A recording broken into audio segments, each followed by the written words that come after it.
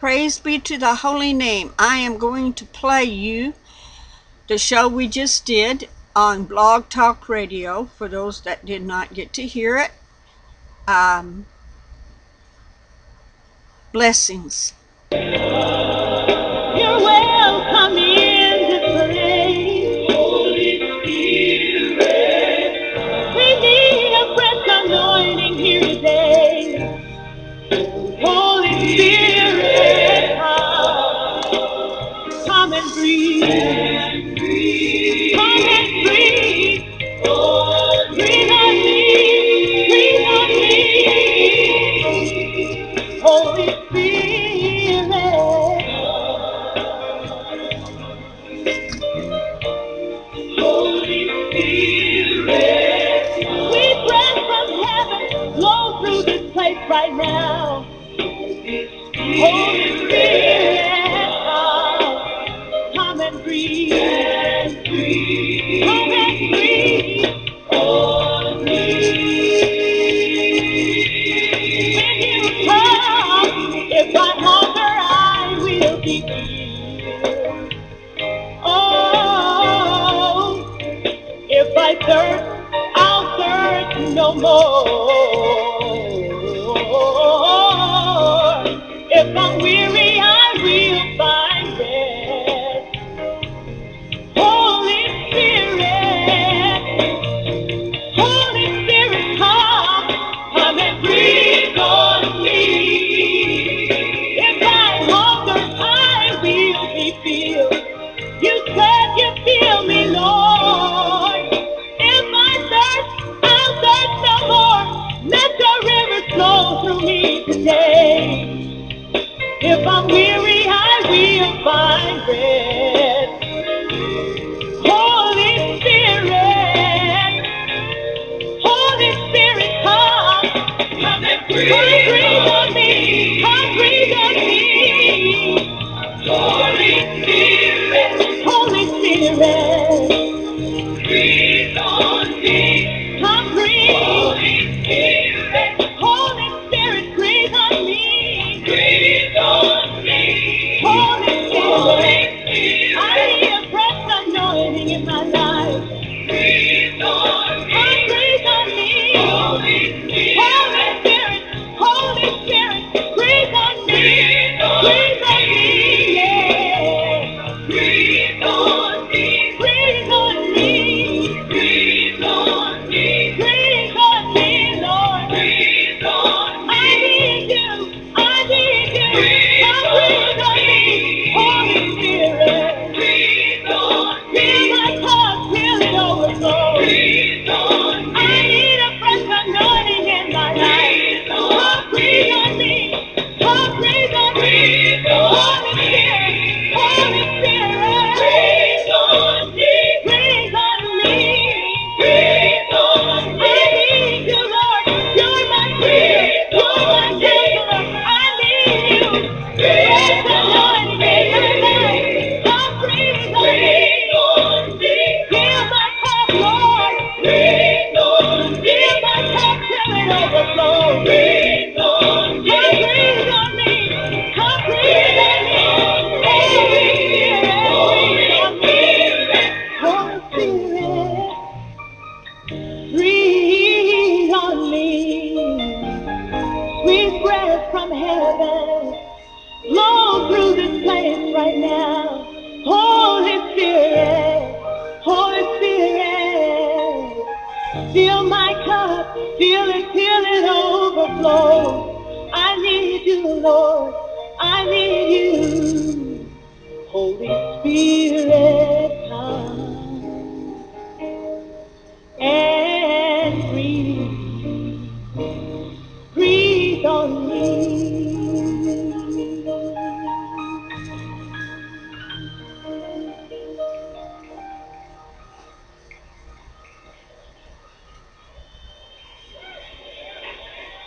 Well, praise the Lord. I want the Holy Spirit to always breathe upon me. Don't you, Tina? Yes, I do. Amen. And I think I'm finally learned how to work this thing. Praise the Lord. Praise God. Thank you, Lord. Thank you, Lord. So, I have a testimony. Last night when I had my show on Blog Talk TV, the Spirit just fell. I mean, it just fell, and it was just overpowering, you know. Wow. So, Yeah. awesome. And I pray for the same thing today. Let's open up in prayer, Barb. Yes, let's do. Okay. You want me to, or you want to? You. Okay. Dear Heavenly Father Yahweh, Lord Yeshua HaMashiach and Ruach Lord, we come before you to speak your word of truth. Ruach I pray and ask that you fill Barb and I up, and please bless us with your words of truth to speak through our mouths. May it be your words that are spoken, and may the people that are listening, may their hearts be tuned in to hear your word. May their hearts be opened up to hear your word. May they hear your word and receive it, Lord, and act on it. Because these are the last days, Lord, and people need to wake up and listen to what you're telling them. Because judgment's almost here, Lord God, and that's what you're showing us. So may they hear your word of truth, and may we be speaking for you and through you. In your most holy name, Lord Yeshua HaMashiach, we pray. Amen. And amen.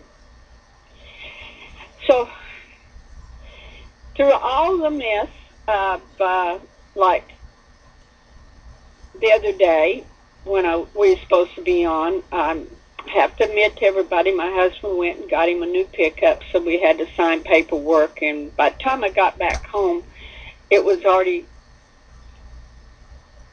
lost time to be able to get back on. So here we are with a message. Amen. Yes, we are. We had stopped when we finished last week. We were talking about obedience to God and about prayer and its importance. And the Lord led me to these scriptures and to these notes that I've written down. He gave me everything to write and say and talk about. So I'm going to start off again with saying, our example is Yeshua Jesus. We should be walking as he walked. In the books of Matthew, Mark, Luke, and John, read them. He is our example to follow. He did the will of his Father, our Father, in obedience to him. He is the example we as his church are to follow. We talked about prayer and its importance to build up that personal relationship with Yeshua Jesus and the Father. The books of Matthew, Mark, Luke, and John show us how to walk as he did. Matthew chapter 6, verses 1 through 15, teaches us how to pray. That's the Sermon on the Mount when he talks about the Lord's Prayer. Amen. Amen. So then he gave me this. Okay, Matthew 21:13. And the notes he gave me to that was, when Yeshua Jesus was riding on a donkey, and the people were putting down their clothing, and palm tree leaves, and branches from other trees, and crying out, Hosanna in the highest, blessed is he that comes in the name of the Lord. And he came into the city of Jerusalem, and he walked into the temple courts, and drove out the merchants, the sellers, and the customers. Because Matthew 21:13 says, and he said, this is Yeshua Jesus speaking, it has been written, my house will be called a house of prayer, but you are making it into a den of robbers. So what he's telling us is his house, us, the church, is a house of prayer. So the Lord said, are you praying? Are the churches praying? Are they opening services with prayer? Are they closing services with prayer? Are they asking for prayer requests? Are they having prayer meetings? Time set aside just for prayer? Are the prayers being led, most importantly, by the Ruach HaKodesh, the Holy Spirit? For Romans 8:26 and 27 says, similarly, the Spirit helps us in our weakness. For we don't know how to pray the way we should, but the Spirit himself pleads on our behalf with groanings too deep for words. And the one who searches hearts knows exactly what the Spirit is thinking, because his pleadings for God's people accord with God's will. So God's word exactly teaches us how to pray. And he is pleading right now for you to pray, because God's judgment is getting ready to come. And so the other example is Paul. Everybody knows Paul. Paul wrote most of the books in the New Testament to the churches. In every letter he wrote to the churches, Rome, Corinth, Galatia, Ephesus, Philippi, Colossae, Thessalonica, he wrote that he was praying for everybody, and he asked to be prayed for. He, through the Ruach Kadesh, the Holy Spirit, commanded that we pray. It's a command. In the letter Paul wrote to Timothy in 1 Timothy 2:1, first of all, then I counsel that petitions, prayers, intercessions, and thanksgivings be made for all human beings, for all. Are you praying for all? We as the church are being commanded through the Word of God to be praying for all. Everybody. Yes. Yes. We are, because this is leading up to being in the garden. So in the second letter to Timothy, Paul says in chapter 1, verse 3, I give thanks to God, whom, like my forefathers, I worship with a clean conscience, as I regularly remember you in my prayers night and day. Night and day. Are you praying night and day? Are you seeking a personal relationship through prayer in obedience to the will of the Father? Just as Yeshua Jesus prayed to do the will of his Father, he is our example. And the Lord led me to this, and I'm hoping everyone is really listening and hearing this in their hearts, because the Lord really wants you to know where we're at right now. Matthew 26, 36 through 46. When Yeshua Jesus was in the Garden of Gethsemane, what did he do? He prayed. Luke 22:44 says, and in great agony, he prayed more intensely, so that his sweat became like drops of blood to the ground. In Matthew 26, 36 through 46, Yeshua Jesus prayed 3 times. And a side note to that, everything is in threes because of the Trinity, God the Father, Yeshua Jesus the Son, and the Ruach Kadesh, the Holy Spirit. This is why we pray or say the spoken written word 3 times, because there's power in that Trinity in the number 3. In 26:39, Yeshua said, not my will, but your will, Father. And so the Lord is asking, are you praying for the Father's will to be done? Or are you praying for your will to be done? Because if you're not praying for the Father's will, he's not going to hear your prayers. Because his will has to be done to accomplish the goal to bring Yeshua Jesus and his kingdom in. And that's where we're at. He wants everyone to realize that's where we're at right now. We are in that garden. We're in the Garden of Gethsemane right now, everyone. Because what happened to Yeshua Jesus when he left that garden? He was tested, tried, and judged on the cross for us. And what did he do to get there? He prayed. He is showing us the example of how important it is to be praying right now, everybody. Yesterday was the National Day of Prayer. How many people prayed? How many actually took that call and prayed yesterday? Ask yourself, did you take the time to pray yesterday? Yes. Amen. You know, amen. The Lord is really calling us right now because, and the other thing is that people need to know, are you praying in the name above all names, Yeshua Jesus?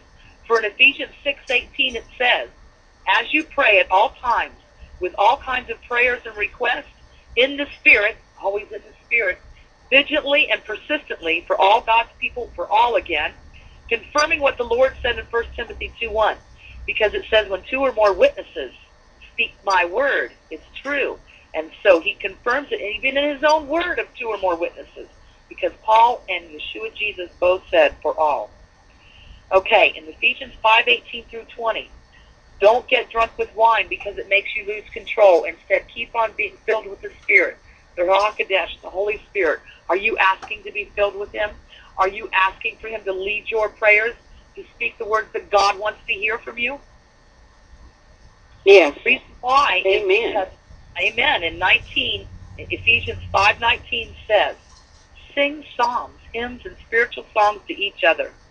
Sing to the Lord, O my soul, I added that, and make music in your heart to him, always giving thanks for everything to God the Father in the name of our Lord Yeshua HaMashiach, Jesus Christ. Amen. The Lord wants you to know this. Barb and I had discussed this because I have heard preachers say a prayer and never close it in the name of Yeshua Jesus. Yes. Because are you closing every prayer in his name? Every prayer? Because prayers without the name of the Son, Yeshua HaMashiach, Jesus Christ, are dead. The Lord doesn't even hear them. It's like you're speaking to the air. They never even get up to the Father's ears. Because everything goes through the Son. Everything. Everything. Everything goes through the Son. He's the door. He is the door. Amen. He's the door. Yes, Barb. He is the door. So then, Ephesians 6:13 through 18, the armor of God. Let me get to that.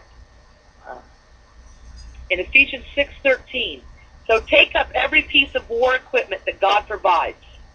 And this is the armor just as the Romans put on, to give you a picture of what you're putting on. Because you're actually putting on Yeshua Jesus when you put this armor on.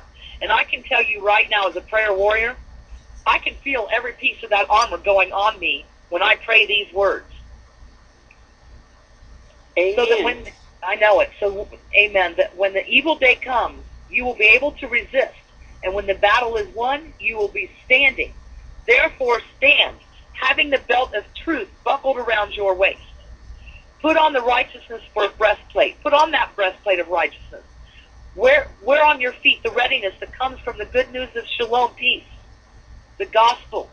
Always carry the shield of trust, with which you will be able to extinguish all the flaming arrows of the evil one. And take the helmet of deliverance, salvation, along with the sword of the Spirit given, that is the word of God. As you pray at all times, here it is again, at all times, with all kinds of prayers and requests in the Spirit for all of God's people. Amen and amen. The Lord is telling us right now, He's reaching out to every one of us to be praying, because we are in the garden, because the time of judgment is coming upon us. It's coming upon the church, and it's coming upon the people who are here that are going to be left. Are you praying? He had me write that down in great big capital letters with exclamation points. Are you praying as Yeshua Jesus was in the garden? Are you praying drops of blood? Are you praying fervently for the Lord and His will to be done? Praise the Lord. For just as Yeshua Jesus gave the example in Matthew 26:36-46, He prayed for the Father's will and obedience to be done, to get Him through the hour of testing, judgment, so that the Father's will could be done. Because that is what we are striving for. Not for our will, but for the Father's will to be done, for everything to be accomplished. Are you praying for the Father's will to be done so that you can stand just as Yeshua Jesus did through the hour of testing judgment? For 1 Thessalonians 1:10 says, and to wait for His Son Yeshua Jesus, whom He raised from the dead, to appear from heaven and rescue us from the impending fury of God's judgment. We are speaking of God's judgment. So we've gotten, the Lord has made the point to you to be praying, because we're in the garden right now. So just as the prophets of old, and He's confirming it. And you know how He's confirmed? He's going to confirm it through His word this way. Just as the prophets of old, Isaiah, Jeremiah, Ezekiel, Hosea, Amos, Obadiah, Micah, Nahum, Haggai, Habakkuk, Zephaniah, Zechariah, Malachi, Daniel, Ezra, Nehemiah, and Jonah gave warnings of the judgment of God to come. Barbara has been called to be a last-day prophet. And the Lord wants Barb to speak about, when she was 7 years old, how He came and talked to her. So Barb, we're going to let you tell them Yeshua Jesus coming to you and calling you to be this last-day prophet, to confirm your calling. Well, when I was 7 years old is when I first come to know the Lord.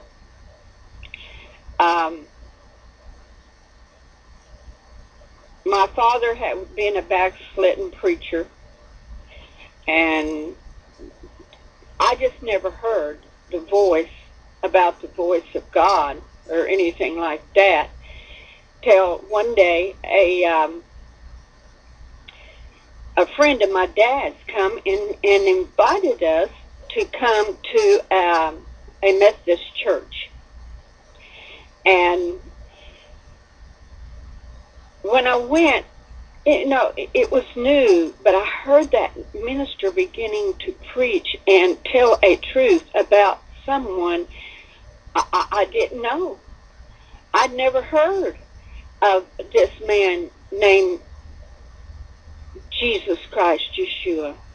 I never heard of any stories about him, but it touched my spirit, and I went and gave my heart to him. Praise God. I gave my heart to the Lord.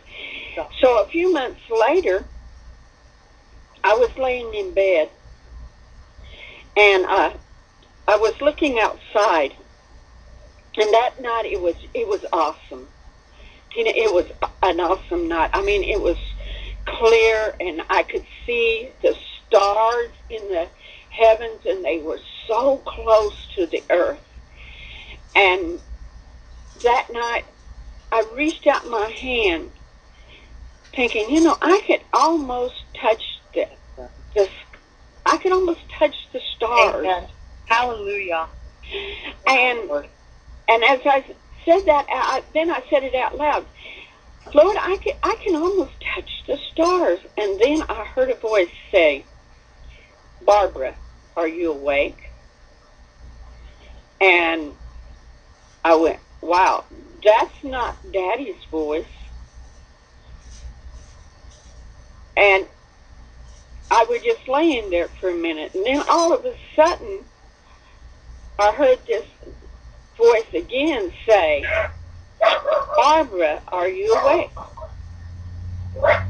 Well, at that time, being a kid, it scared me. So I covered up my head, thinking, oh, wow, what's going on here? And then again, this voice said, Barbara, just like that, are you awake? Well, then I started screaming for my dad, something's going on here that I don't understand, and I wanted my dad to come in and get me and take me in like, he used 2 years ago. It had before, and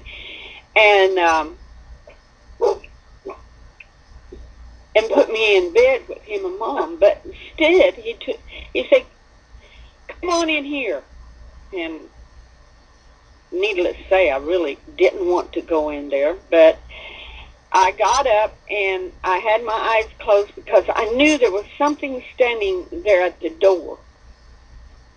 Wow. And I was feeling with my hands to keep from bumping into anything, and all of a sudden, something took a hold of my hand, but I didn't open my eyes. Something took a hold of my hand, led me through the dining room, past the big table that my dad had made, around a big pot-belly stove that was going, was very hot, and into my Mom and Dad's bedroom. Well, Dad fixed me a pallet on the floor.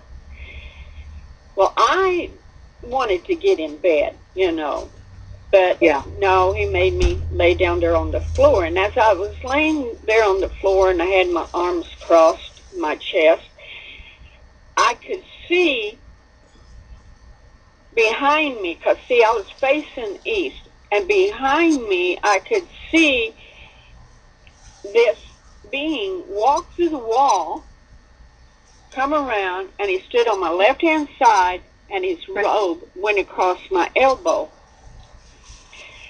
And the robe was pure white. He had sandals on, and they were gold. That impressed me, golden sandals on. Wow, Barb.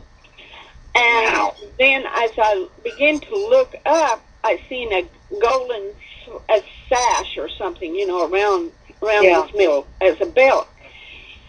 And then I looked on up, and I seen his face. But I couldn't see his face really, really clear, because it was so full of glory. I mean, the power was upon him, and the glory was there. And so, wow. At first I was just mesmerized about it. And then he began to speak to me, and he said, Barbara, I have called you to be my last day prophet, and you are to tell the world about me and who I am. Praise God. Praise you, Lord. Yes. And he said, I knew your name before the foundations of this world was ever laid. I knew your name before you ever was conceived into your mother's womb. I knew you from the beginning, and you were created and born to tell people about who I truly am. Praise And all of a sudden, I never said nothing back to him. All of a sudden, I just felt the peace come over me. And in that peace, I went to sleep. Wow. And I was going, wow, Father, thank you. And in my sleep, all night, I just, kind of praised him. Yeah. And for Wow. days afterwards, I could feel that robe laying across my left elbow. Wow. And have I always lived up to that? No. I was a 7-year-old child, not fully understanding exactly what was going on and why it was going on. No, but it's always the Lord's timing, Barb, and now the time has come because we're in the last moment, and the time has come, and He has called you forth, and you are standing. Yes, because now, yes, because it took all this time for me to realize what he was talking about. I mean, I never even knew that he called anybody in the Bible, but then I found out he called Samuel pretty well in the same way he called me at 7 years old. That's where I have the word opened up, so when we finish this, we're going to read through that, Samuel. And when I found that out, I was like, what? Yeah. And then I went over to Jeremiah later on in life, and Jeremiah said that it said the same thing to him as to me, because, confirming he was known before. So it was a confirming of the Spirit that, yes, he does do this. Yes, praise you, Lord Yeshua HaMashiach. Praise your most holy name. Yes. So, and the other thing the Lord reminded me of, too, He had to grow you up in His Word. At 7 years old, you were just starting off. And it took all these years, because we were talking about this the other day, it took all these years for Him to write His Word on the tablets of our hearts by our obedience in studying His Word and reading His Word. yes. For you to know His Word, to speak it. Well, at 7, I couldn't even hardly read because I had dyslexia. And so how I learned how to read, I learned how to read by going over to the Bible and beginning to learn how to read, because the teachers was, Praise they God. were having a problem of God. teaching me. Well, His Word, I just want to throw in a really quick example here. I homeschooled my children for the first few years to get them grounded in God's Word. And that is exactly what I taught them to read was from His Word. And it's so much, there's so much power in His Word that my son learned to read very quickly just by reading the Word of God. Yeah, that's how I had to learn how to read, because they did not know how to teach me. In those days when I was going to school, they didn't know much about dyslexia and all of this good stuff, but excuse that's how I learned how to read. In fact, even when I went to college one time, this lady said, so a professor said to me, you talk like old English, and you write a lot like old English. And she asked me how I learned how to read, and I said, King James Version. out of the Bible. Yep. And Amen. And she said that's I taught them to read from was from His Word, and it's so much. There's so much power in His Word. I taught them to read from was